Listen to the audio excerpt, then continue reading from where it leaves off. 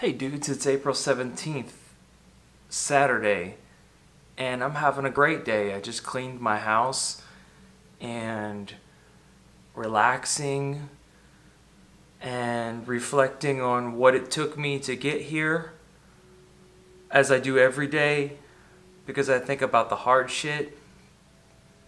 And I hope many or all of you are able to make income and ends meet in these hard times.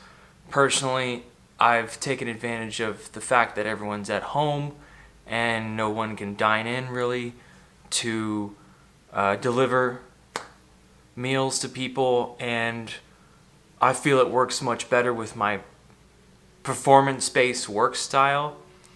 For so long, someone being an autist like me would get so involved in my work that I wouldn't know when to stop, and it would leave me consequently exhausted, days on end of working 10-12 hour shifts and pretty much zapping myself out like midway through the shift, because I'd be so gung-ho in the first 4 hours, and then I'd lose my momentum by the end of the day, and that coupled for years is really exhausting. So I hope that all of you are able to make your ends meet, whether you're homeless or not.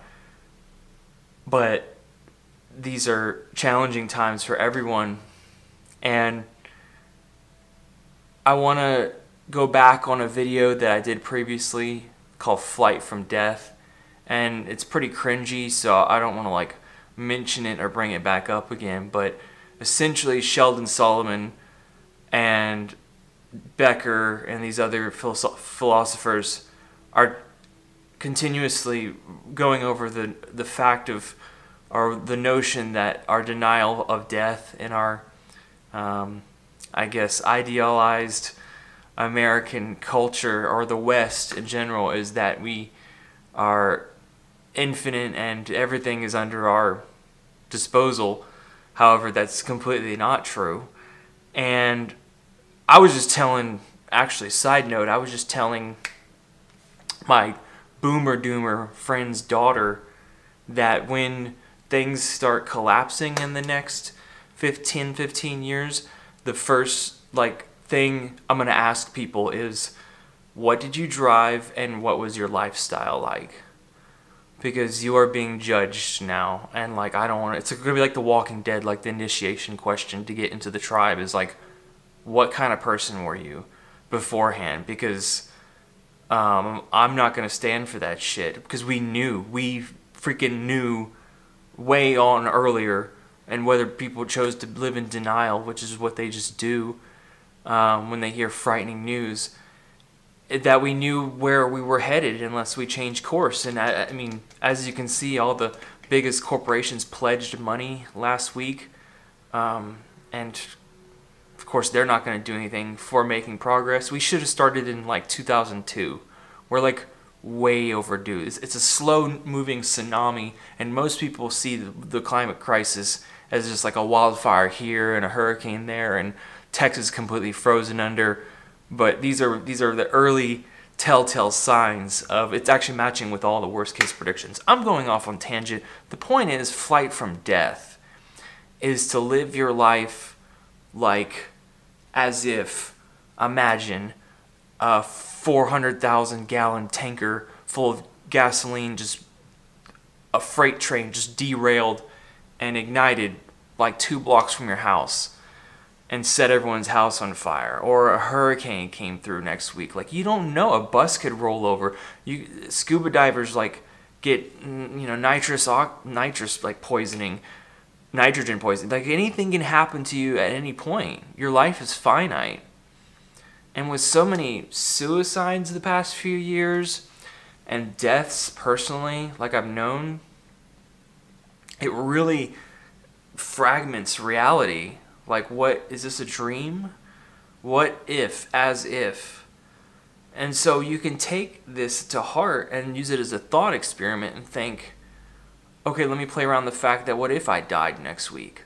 Of course, you don't want to think like that because it's scary. It's not your natural inclination. Your natural inclination is to accumulate as much prosperity as possible.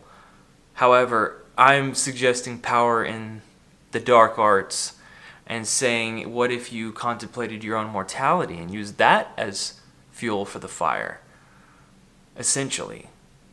And if you keep living like that, you know, you go off on this heroic journey in other people's eyes and in your own eyes because you're living for today. And what we know now about climate science is that that time is coming, you know, when food shortages and mass calamities is now an emergency, like your house is on fire. And so I recommend probably living like that more now than ever, to think about, okay, what do I want and how are the means to make that happen, because I'm get smoked next week.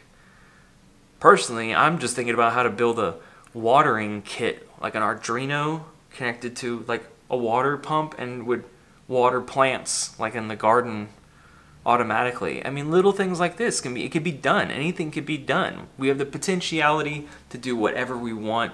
And so unless you have children or you're bogged down with impossible school debt, even if you are, just go do the wildest, craziest shit you can imagine. Seriously. What else better do you have to do? Okay. Well, I enjoyed our little talk today. One can hope. Okay, guys. Talk to you later.